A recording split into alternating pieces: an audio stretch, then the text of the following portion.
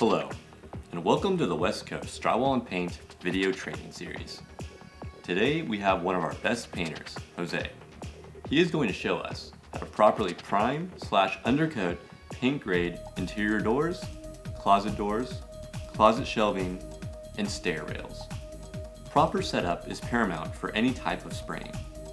This includes ground containment for any possible material spills, and the use of strainers to ensure that clean, filtered paint is running through the airless spray pump, spray lines, spray guns, and the tip filters. Pour paint through the strainer bag, then make sure to scrape the sides of the paint bucket to ensure we use every last bit of paint in the bucket. The tools that are necessary for this task are a paint spray gun, a spray pump, a filter tip, 4/15 or 5/15 spray tip, a tip cap with guard.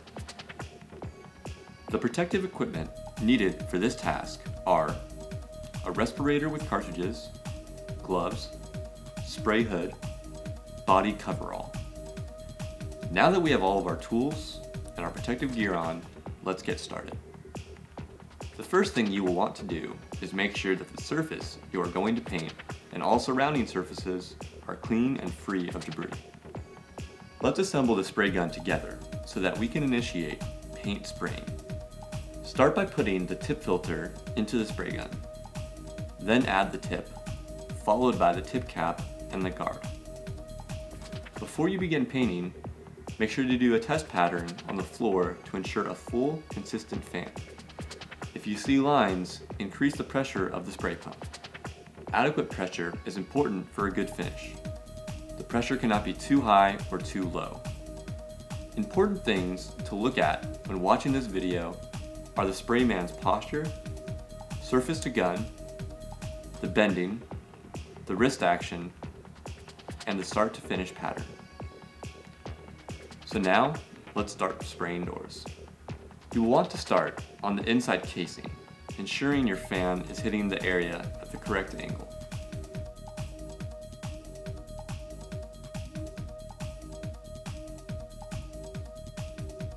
From the casing, you will move on to the door, making sure to make one pass through it with the spray gun about 6 inches away from the door.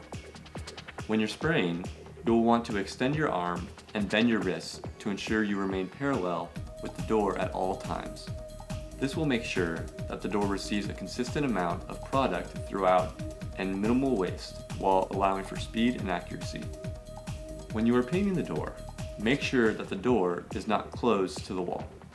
This will prevent overspray from creating a buildup known as a picture frame on the adjacent wall.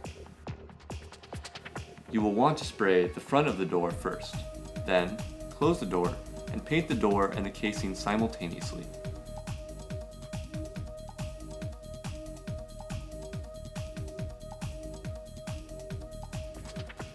Then move on to the door top and the edges of the casing. Then take your line out and finish the outside casing. After you have completed painting the door, make sure to double check your work for proper coverage. Repeat these steps for all regular doors. Now, we will move on to painting the closet shelving. Ensure the area is clean and free of debris. Make sure that the shelving edges have been done by brush. Start with the top of the shelf, keeping the gun parallel to the surface, and follow this technique for painting the underneath side of the shelving. Check your work for full coverage.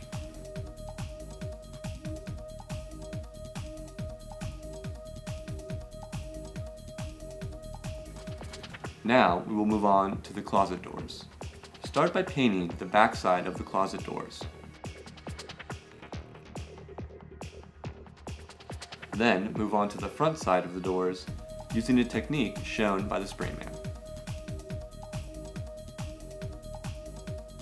Take a minute here and observe how he works.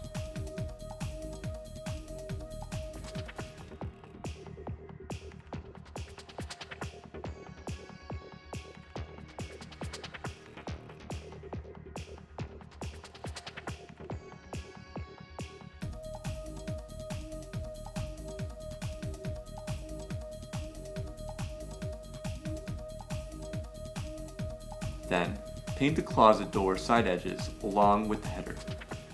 Last, paint the closet bumpers and check your work for full coverage.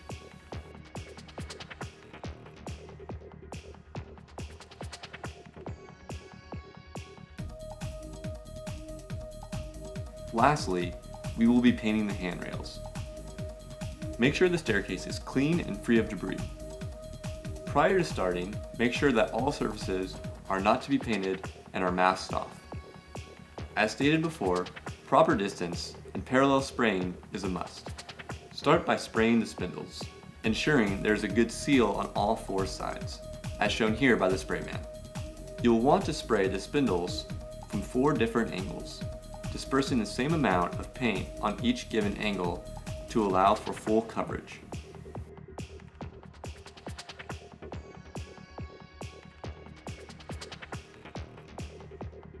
Now let's move on to the base plate. To paint the base plate, keep the paint gun parallel to the surface, as shown here by our spray man. Both the top and the underneath side of the base plate need to be painted. Make sure to check your work for proper coverage. Do a great job, and you're fast at what you're doing, you can make a lot of money with us. We will see you next time at West Coast Drywall and Paint, where the sun always shines.